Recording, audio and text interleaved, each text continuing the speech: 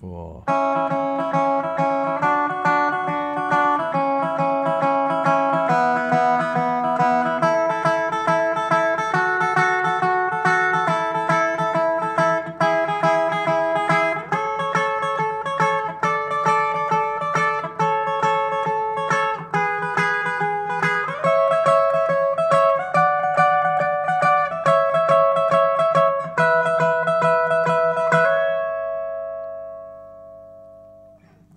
Welcome, YouTubers. Should be a nice, easy one today, or if you're fairly new to guitar or playing rockabilly, it might be a little bit challenging, but it's definitely going to be on one of the simpler side of tutorials that I normally do, and I thought it would be nice to do something chord-based that requires very little work from the left hand, and just using 2 strings. So welcome to this 2-string rockabilly double stop lesson.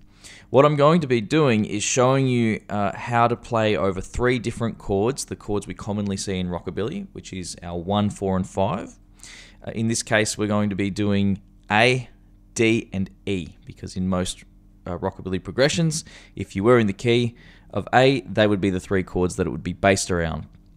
So I'm going to teach it to you in different positions. I'll give you a little bit of a reference to where the shapes come from or the ideas come from, based on simple chords that you might know or will definitely be learning soon if you're getting into this stuff. And if you do want the transcription, it will be available for my Patreon members on my Patreon. But follow along here if you don't want to support me. That sounded really manipulative. It wasn't meant to come out that way. You can also join my website, or you can join the membership online here. Anyway, moving on. So the first thing that I did, you would have noticed I'm back here. That's just an A chord. Okay. So how is that an A chord? We're actually just playing the top 2 strings of an open A chord and disregarding the lower strings. So, and it's really easy to play. You can use 1 finger. Now make sure you're on your tip of your finger so you can clear the first string. Don't hold the pick too tight, okay? Nice and relaxed. And don't drop the pick too far in between the strings or it will get caught. And we're doing 1 bar of A for this exercise. Da-na-na-na-na-na-na. Then what we do is we move that finger up 1 fret and we put our first finger on the 2nd fret of the 1st string. And that may look familiar. That's just the top of a D chord, okay? If you started that with your 1st finger, just switch to your 2nd finger. And we do a bar of that. So 3rd fret on the 2nd string, 2nd fret on the 1st string. Particularly tall with your 2nd finger, your 1st finger, it doesn't matter as long as you're fretting the note. Get nice and close to the frets as well. It'll be a little bit easier. Okay, so then we come back to A. Another bar of that. And then we just lift our finger. Nice and easy. Now, I didn't mention when we lift our fingers with that original section, that would represent an E chord. At the end, I'll show you a little tweak on these that sounds really nice. And I'll also show you how you would put it in a 12 bar. Okay. The next position, we play up at the 5th fret. And this is just the top. So we're playing 5th fret on the 2nd string and 5th fret on the 1st string. If I played an A major bar chord, you'll see these 2 notes at the very top. Okay. So think of these as like triads, but I guess you could call them dyads. Is that what they're called? 2 notes, whatever the 2 version of that is. Duads. Make myself laugh here. So after you do the A,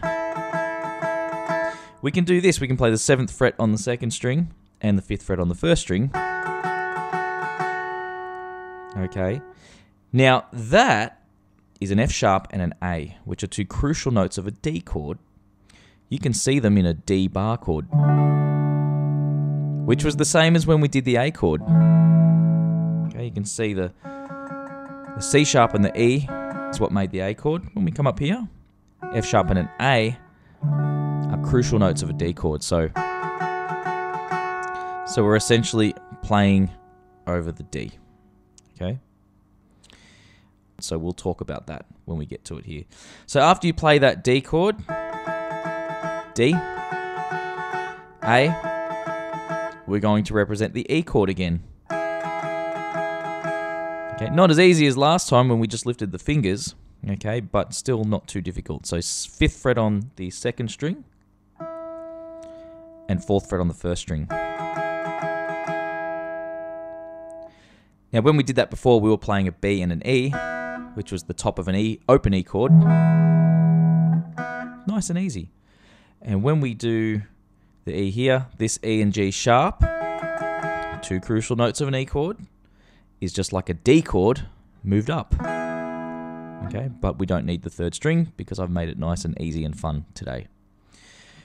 The next one, the next passage, we're up here. You can see that the idea we used for E, okay, we're now using up here at A. So this is actually like a D shape, but up at the A. Okay, the root note is on the 2nd string, the main note of the chord, the A. And we're just playing the A and the C sharp, and we do a bar of that. Then what we do, we can actually do a D by just flattening our 3rd finger.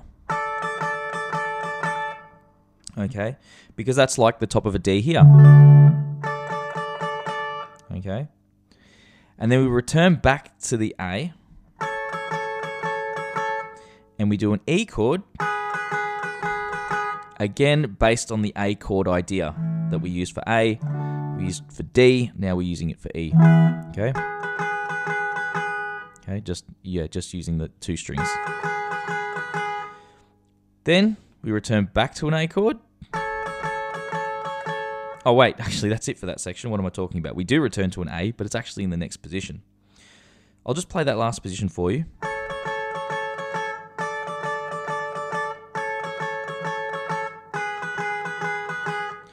And the last one, we play A an octave up from our original position. So it's the same thing, but in a fretted nature, in a closed idea. Okay, so instead of that, we're now doing this. So 14th fret and 12th fret. Okay, then we move up to a D chord, which is the 15th fret and the 14th fret. Back to the A chord. And then we play that E, which was the same as, but we're playing 12th fret and 12th fret, okay? Again, a closed idea or a fretted idea. And then I finished by doing a little hammer on from the 12th to the 14th, but you don't have to do that. You could just pick it. So one really nice embellishment of this lesson is to do something like this.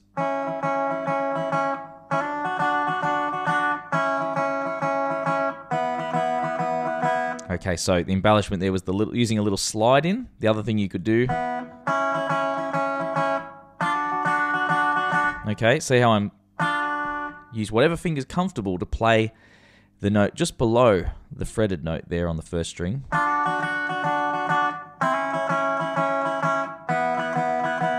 Just experiment with sliding in. You could move the whole idea.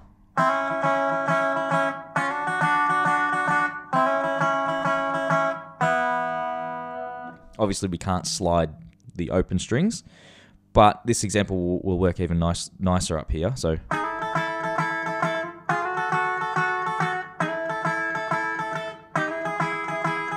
you know, whether you, or you could even slide one note of those. So, like,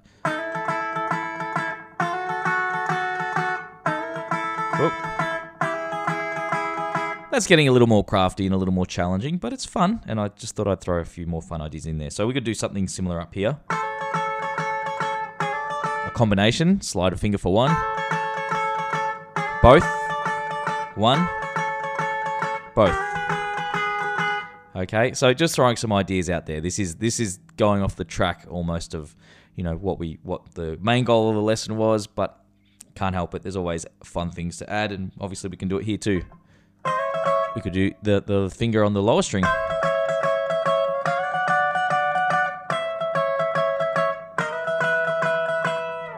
Okay, now if you want to put these ideas into a 12 bar, it's just about playing them for their correct length structurally. Okay, so if we did 4 bars of A, 1, 2, 3, 4, 1, 2, 3, 4, 1, 2, 3, 4, then we'd go to D, back to A, E, A. Okay, so in the transcription, I'm just going to do the initial playthrough. Okay, all this is bonus stuff here, but this last one is combining everything together. Okay, and I want you to mix and match and experiment with that.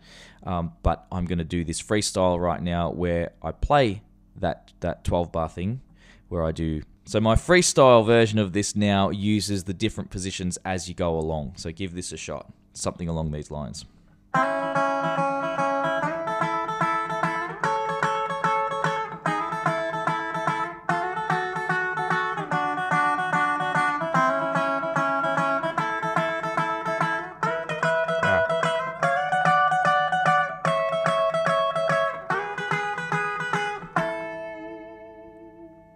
That takes a little bit of brain power, but if you put in the time, you can do it too.